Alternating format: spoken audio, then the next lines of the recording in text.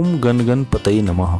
सध्याचा जो पक्ष चालू आहे तो आहे भाद्रपद कृष्ण पक्ष आणि हा भाद्रपद पौर्णिमा ते भाद्रपद अमावस्या या 15 दिवसाच्या पंधरवड्याला पक्षाला पितृपक्ष म्हणून संबोधलं जातं. मित्रांनो, या पितृपक्षामध्ये अशी काही कामं असतात जी कामं करायची नसतात. अशी 9 कामं मी तुम्हाला सांगणार आहे या व्हिडिओमध्ये, जी कामं पितृपक्षामध्ये टाळलीच पाहिजे. त्यानं तुमच्या घरामध्ये सुखशांती लाभेल, तुमच्या घरामध्ये धनदौलत नांदेल, लक्ष्मीचा वास तुमच्या घरामध्ये सदैव राहील. मित्रांनो, पण त्यासाठी या पितृपक्षामध्ये या दिवसांमध्ये तुम्हाला ही 9 कामं टाळायची आहेत. पहिलं जे काम आहे बघा मित्रांनो, या पंधरवड्यामध्ये महिला असो पुरुष असो दोघांनी ब्रह्मचर्याचं पालन केलं पाहिजे. कारण आपले जे पूर्वज आहेत ते पितृपक्षामध्ये आपल्या घरामध्ये प्रवेश करत असतात आणि ते सूक्ष्म रूपामध्ये कोणत्याही रूपामध्ये ते येऊ शकतात. म्हणून यावेळेस आपण शारीरिक संबंध टाळायचे आहेत, हे सर्वांनी लक्षात ठेवलं पाहिजे. दुसरी जी गोष्ट आहे की पुरुषांनी दाढी मिशा कापू नयेत या दिवसामध्ये. खास करून जे पिंडदान करतात, ज्यांच्या हातून पितरांची पूजा होत असते त्यांच्यासाठी लागू पडतं. त्यांनी दाढी मिशा ते केस कापू नयेत असं शास्त्र म्हणतं. म्हणून ही सुद्धा गोष्ट लक्षात ठेवली पाहिजे. त्यानंतर तिसरी जी गोष्ट आहे की तुम्ही जेवण करत असताना लोखंडाची भांड्याचा वापर आपल्याला टाळायचा, वापर करू नका. ब्राह्मणांना जर जेवण द्यायचं असेल तर पत्रावळी जेवण द्या आणि स्वतःही जेवण करायचं असेल तर पत्रावळीमध्ये जेवण करा. मित्रांनो, ते शुभ असतं. या पक्षामध्ये या दिवसांमध्ये लोखंडाची भांडी वापरणं तसं तर शास्त्रानुसार गैर आहे. चौथी जी गोष्ट आहे, कोणाचाही अनादर आपल्या हातून होणार नाही याची काळजी घ्या. कोणाचाही अनादर करू नका. आपल्या घरामध्ये आपल्या दारावर येणारे पाहुणे असतील, भिकारी असेल, यांचा अनादर करू नका. जेवण पाणी त्यांना द्या. पूर्वज कोणाच्या रूपामध्ये येऊ शकतो, त्यामुळे आपण ती काळजी घेतली पाहिजे. आणि जर आपल्या हातून अनादर कोणाचा झाला तर मात्र पूर्वज नाराज होऊ शकतात.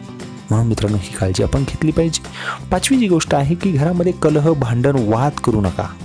पितृपक्षामध्ये पूर्वज कुटुंबात येतात.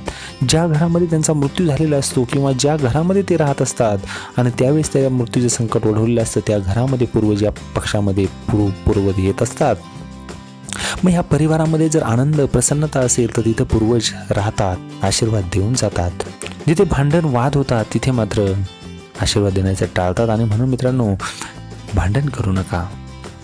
6वी जी गोष्ट आहे की शास्त्रात काळ्या तिळाला खूप महत्त्व आहे. म्हणजे काळे तीळ ही तर्पण करताना त्याचा उपयोगही मान्य केलेला आहे. पितरांना संतुष्ट करण्यासाठी दुपारी ब्राह्मणांना भोजन दिले पाहिजे. कारण अर्धा प्रहर ही वेळ पितरांसाठी शुभ असते. कारण मित्रांनो, सकाळी आणि सायंकाळी आपण देवाची पूजा करत असतो. म्हणून मित्रांनो, ही गोष्ट लक्षात ठेवली पाहिजे की आपण सकाळी किंवा सायंकाळी पितरांना संतुष्ट करण्यासाठी आपण ब्राह्मणांना भोजन देऊ नये. ब्राह्मणांना भोजन द्यायचं असेल तर ते दुपारी आपल्याला द्यायचं आहे. 7वी आणि महत्त्वाची गोष्ट आहे की तुम्ही नवीन घर घेऊ शकता, परंतु नवीन घरामध्ये प्रवेश करू नका या पितृपक्षामध्ये.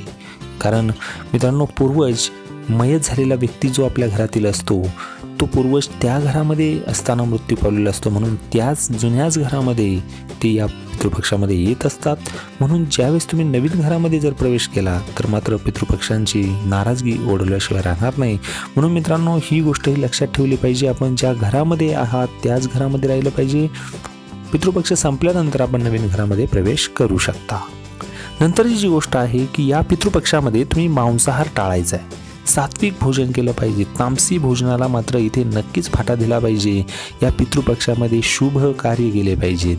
कारण या पितृपक्षामध्ये आपले जे पूर्वज आहेत ते आनंदाने येत असतात आणि त्यांना खरं तर हे तामसी भोजन शुभ नसतं. आणि म्हणून अशा वेळेस आपण मांसाहार किंवा तामसी भोजन जे आहे ते टाळलंच पाहिजे.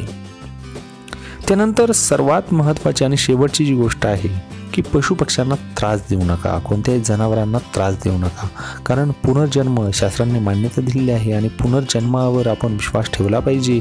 मृत्यूनंतर कोणता प्राणी कोणत्या योनीमध्ये जाईल हे अजून कुणालाही सांगता येत नाही. आणि म्हणून मित्रांनो, आपल्या घराजवळ घरामध्ये जे पशुपक्षी येत असतात या पितृपक्षामध्ये तरी त्यांना त्रास देऊ नका. त्यांना खाणे पिणे त्यांच्यासाठी द्या.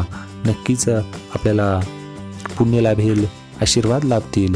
पितृपक्षामध्ये ही 9 कामे करताना थोडा विचार करा आणि शक्यतो ही कामं टाळा.